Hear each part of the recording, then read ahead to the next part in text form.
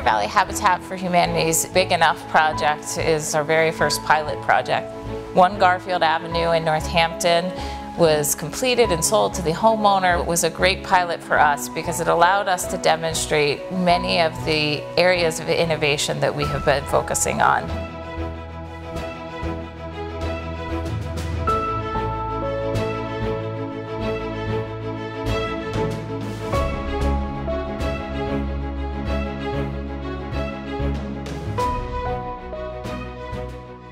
The Big Enough project focused on 4 areas of inquiry. How can we build just big enough? Ownership and financing, the design and construction, including energy efficiency, and social and cultural expectations. Those 4 areas give the foundational framework to explore this sort of intersectional issue of how we get home ownership to as many people as possible. There isn't a single solution that's going to allow someone earning minimum wage to become a homeowner. It's going to take a variety of strategies in order to achieve that goal. Pioneer Valley Habitat for Humanity's Big Enough project has really been a community effort. We've been working on pilot projects, homes that people can live in today, but we're also trying to gather input from others so that we can share resources, share opportunities, and share knowledge. This is a crew that meets regularly during the week. We're from Amherst and from South Hadley and from Northampton. They come from a variety of places. The Smith Folk electrical folks are here today doing the finished electrical work inside. Working with Habitat has been great because these past 3 classes have been able to have the experience of wiring a house before they get on the job. And we do all the components of a house in the shop. I'm working on a disconnect right now, which is pretty much a switch. To be able to have a small home revolution, change needs to come not just from us, but from others in the community. And we're really excited about the efforts of our small home heroes, as well as the community partners that we have worked with in order to get the idea of a small, just big enough home into the world. The donation of land was the first time I ever donated goods as opposed to service or money. I could see this as being a concrete example of something that you could take and make something of in a very short time frame. From the time that the land was donated to the time when there was a home design and wall raising was remarkably short. It's a way to build community. It's a way to feel that service and something larger than oneself, and it's made my life a lot richer to be able to do that. Supporting Habitat is important because housing is one of the fundamental things that people need. We need housing, and we need food, and we need love, right? So housing is critically important. Habitat helps people find a place where they can be proud and where they can feel good about themselves. So that's why Ron and I give. Affordable home ownership is something that Pioneer Valley Habitat for Humanity holds dear to its heart. It's the basis of what we've been doing for the last 30 years. We were able to make the house affordable for the future homeowner through a combination of reducing the sales price and then doing innovative financing. The homeowner got a first mortgage from a local bank and a second mortgage from Pioneer Valley Habitat for Humanity to bring that monthly payment down to something he could afford. We looked at the design and construction of the overall building. We really struggled to figure out a way to get our costs as low as possible. Habitat already focuses on energy efficient design and low-cost building techniques. We tried to take it one step further and get the construction costs as close to $50,000 as possible. We were able to get to just over $50,000 for the construction costs because we had some generous in-kind donors. The solar panels on the house were donated, the land in which we built the house was donated, and those in-kind donations, as well as not including the construction site work in the cost, is what gets us to that $50,000 number. So we know it takes a village, not just a single construction company, to be able to get a house to be $50,000. So we have to balance both community support with on-site construction techniques in order to try and get to that goal of getting an affordable sales price. Actually, our entire office is down here helping today just because we wanted to really support Habitat. Kind of the goal of this project today is to bring everybody here to this site and get our hands dirty, be a little bit more humbled as architects by looking at the things that we do up close and personal, and with a little sweat and sawdust. I mean, Habitat's a very unusual model in that the owners participate, a lot of people participate and learn the trades by being on the job site. So they also keep the cost of the project very low by having, you know, the labor be free essentially, everybody's volunteering. So that means that the cost of the project are really associated with the cost of materials primarily, and that's what makes it possible for them to do this. I like it, I really do. I really like the way the design came out. It's a good experience to live in a small house. I have enough space for myself, so I don't feel, you know, enclosed. It's not too big, not too small, easy to maintain.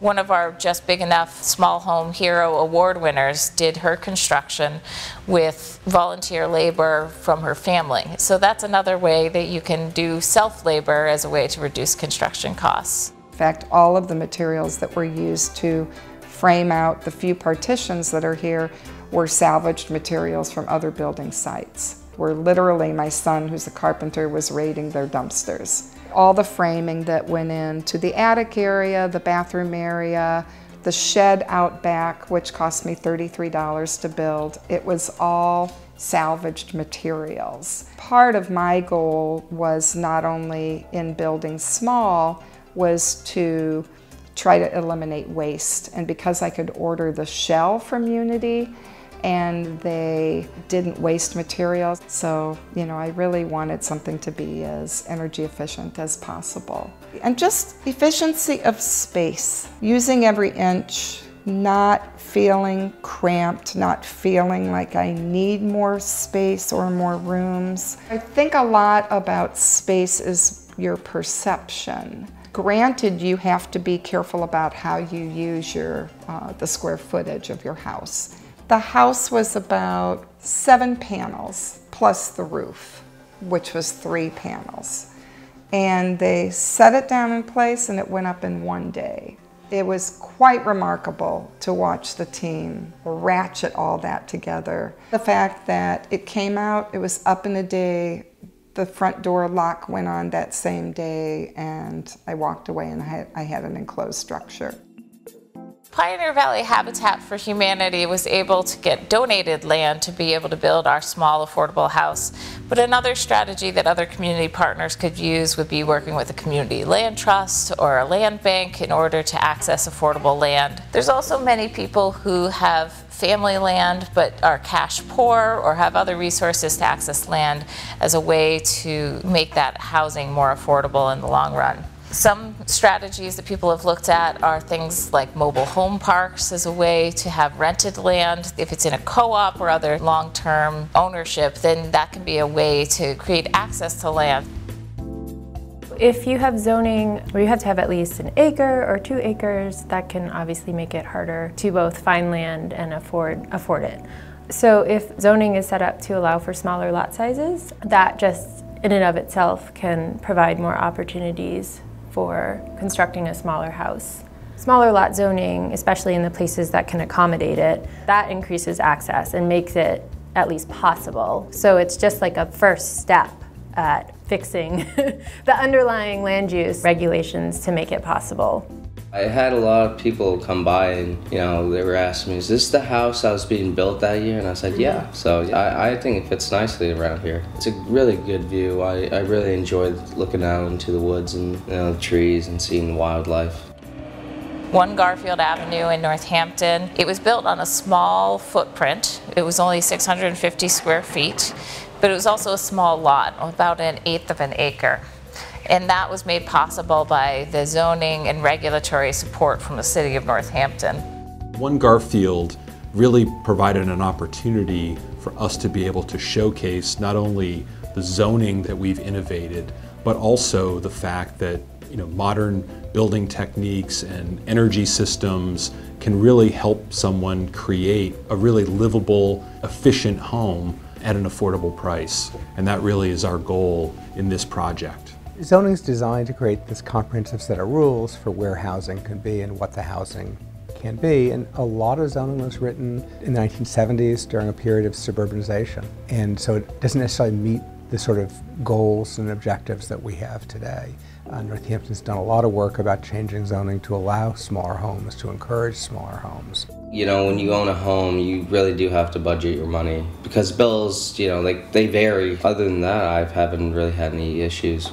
I just got my first electric bill check, and throughout the summer it was 0, which is really good. Yeah, the solar panels really do help save a lot of energy and money. So look at your budget, look at something called your debt to income ratio, which I'm going to explain tonight. It's basically how much money you bring in each month before taxes and what percentage of that you could use for a house. Homebuyer education is an important part of making someone ready to be a home buyer. You know, whether they're getting it in a classroom setting or through one-on-one budget counseling, that can make a difference in their feeling like they know what the next steps are. Because if you become a homeowner and you get in over your head, you haven't done yourself any favors. So that's one of our concerns occasionally with fixer-uppers that have a lower sales price, but maybe the person doesn't realize how much they're going to have to spend in the upcoming years and haven't budgeted for that. Or maybe they do, and that there's certain people who can make that work. But that's why we're looking for different options that work for different people. There are so many people that we talk to. You know, part of the initiative we've been doing in the Valley and in Holyoke and in some of our other areas is trying to educate people who have never had a family member own a home on why they should own a home. It's really nice to educate and coach people into getting that next step of owning a home and just to understand what pride there is behind that. And education about that budgeting is huge. It's nice to be able to partner with Habitat, which has to do with affordable housing, which is so hard to find in Hampshire County and such an important piece of what it's going to take for this community to continue to grow. The innovative strategy that Habitat is pursuing is a combination of a first mortgage from a bank and a second mortgage through Habitat to bring down the monthly payments. That second mortgage is something that we're doing through charitable contributions, but it's also something that other community institutions could work on. And if they were made more significant, it could make an impact in the affordability of home ownership for many people. We've talked with different agencies that work on those sorts of issues and hope to see some more change and opportunities offered for second mortgages to bring down that monthly payment costs. We've referred a lot of folks over the years to the Habitat properties. You know, it's a very affordable option, and you know, I work with many people who can only afford $150,000. Unfortunately, the Hampshire County market doesn't really offer much in that price range, so it's a terrific opportunity for people to be able to apply and secure one of the Habitat homes. You know, in working with folks, we're really encouraging them to begin saving and planning for home ownership. The loan types that Habitat is using don't require significant down payment, but folks need to still be in those habits of saving money because things are going to break in the house. You know, hot water tanks, they're only good for 10 to 12 years and they're going to break. And when that emergency comes up, you want to be prepared to be able to handle the emergency. In some of our communities, we really need to do home repairs, and existing houses are affordable with the right subsidies for those repairs or first-time homebuyer mortgages. But in other communities, even the fixer-uppers are too expensive, or certain buyers aren't able to also withstand the impact to their budget of fixing a house as well as paying a new mortgage, property taxes, and insurance. Pioneer Valley Habitat for Humanity has just finished our pilot at 1 Garfield Avenue, and we're nearing completion this fall of 2019 on 2 modular homes on Glendale Road in Northampton. These other pilot homes are an important part of the overall Just Big Enough project because they allowed us to test modular zero net energy construction while still working with volunteers to finish some of the siding, finish work on the inside, and give it that personal touch. We found with modular construction that it wasn't as cost effective as we had hoped, but that was primarily in comparison to a Habitat construction build that engages a lot of volunteers. So modular construction can be more affordable when someone is comparing it to paying the wages of a carpenter versus having volunteer carpenters on site. These particular homes here, the reason why they've been put up so quickly is because they are modular homes that were made up in Vermont by a company called Vermod, and that expedites the construction quite a bit.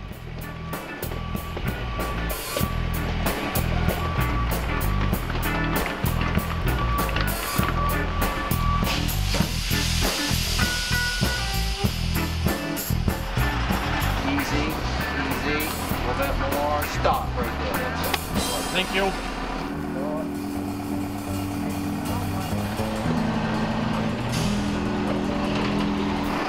Good? Yeah.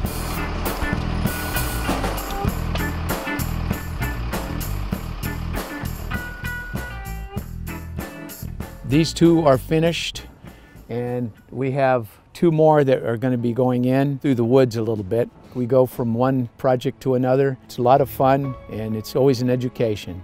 Everyone should at least volunteer for Habitat. It's a good life experience for anyone that wants to get into the volunteering community and learn more skills. I had carpentry experience back in high school, so I knew some of the things that we were doing. It's good to learn more of that stuff because down the road you might want to build your own house one day. I want to encourage do-it-yourselfers. Even if you don't have a lot of experience, there are great resources out there. You can do a lot yourself if you have the fortitude. It's challenging, but so it's very rewarding. I hope to be able to encourage other retirees, and particularly women, and encourage people to look outside the box even in terms of financing to be able to do something like this. And this project expresses a tremendous amount about us as a community and our commitment to trying to figure out a way forward that makes sense. So it's not just a small house amongst many houses that Habitat's built. It's an experiment in trying to figure out how to build affordably. It's an experiment in compromise between people coming from different walks of life to try and figure out how to do something together. One of the things that drove us is trying to come up with a plan that was simple enough that other people could build it easily without having to go through complicated processes, because the process of building is getting harder and harder for people. This project also suggests, like, let's embrace those challenges and find a way forward to insulate our homes in a way that allows them to be net zero and therefore shows that we can build homes with dignity for all of us, and we can build communities that support us all. So this has been a really important project for us as a firm, and it's been a real pleasure, Dennis, to work on it and to see this project finally come to fruition, and wish you all the best. Thank you very much. And that brings this ceremony to a close, and I thank you all for coming, and congratulations, Dennis. Thank you.